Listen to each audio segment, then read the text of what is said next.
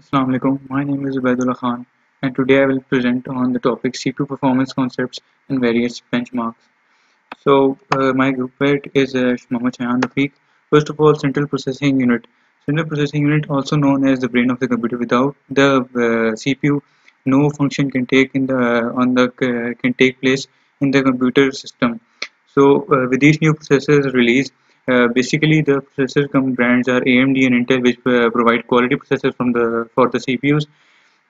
And with these processors, CPU becomes more faster and more powerful. So obviously, if the processor will be good, the system will be more powerful. The CPU will be more powerful, and overall the system will increase its speed and it will be more powerful. This is a simple system unit which where you can see its power supply. There are data cables, power supply cables, fan. When a system gets hot, system heats up. The case fan is used to cool it down.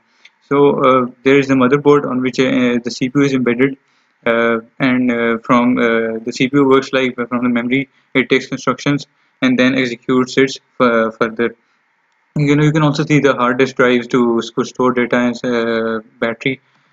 Now I will tell you about how a CPU works. The CPU sits in the motherboard, as I told you before.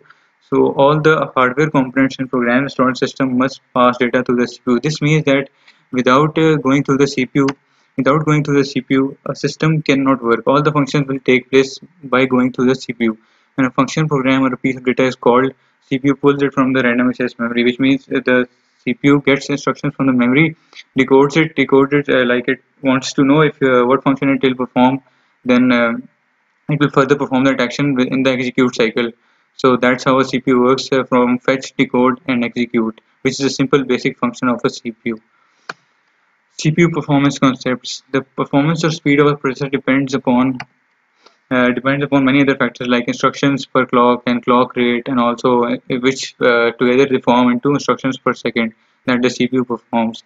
So processing performance can also be increased. It can be increased by using multi-core processors. Multi-core processors are basically they are plugged in.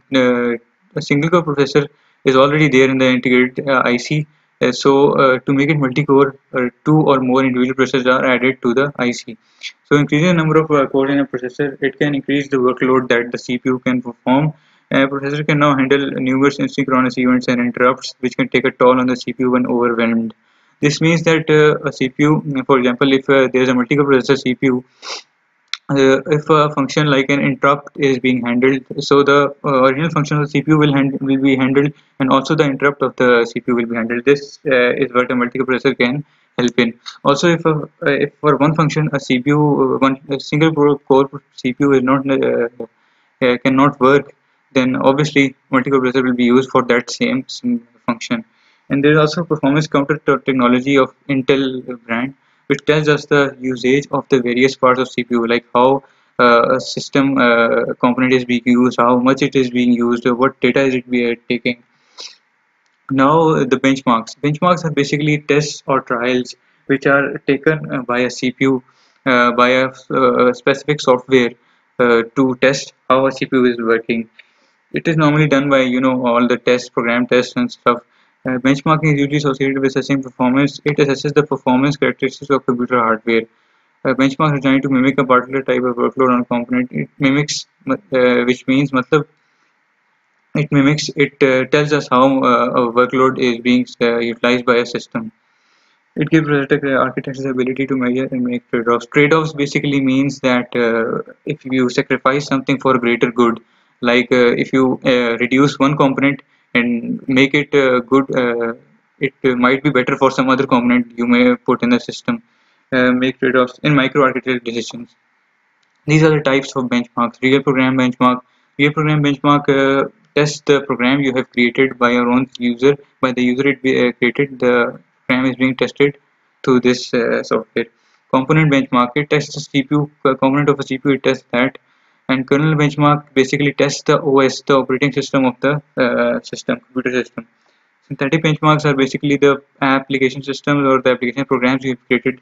This benchmark tests those components. Input output devices benchmarks test the input output. It tests the input output devices.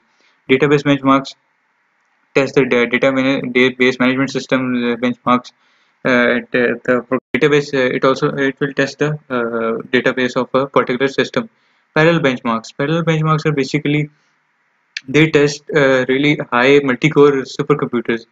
These are used to test those supercomputers known as parallel benchmarks. These are some benchmark softwares, user benchmark software, performance test evaluation version. These are some softwares to test some particular programs. So you can see processor, graphics, fixed drive, memory, USB type. You select one and then you run the program, so it tests the particular component. Similarly, here you can see there is a name of a processor, Intel Core i5. It will test the particular components of this system of the processor in which this processor is embedded. That's all. Thank you, and Allah.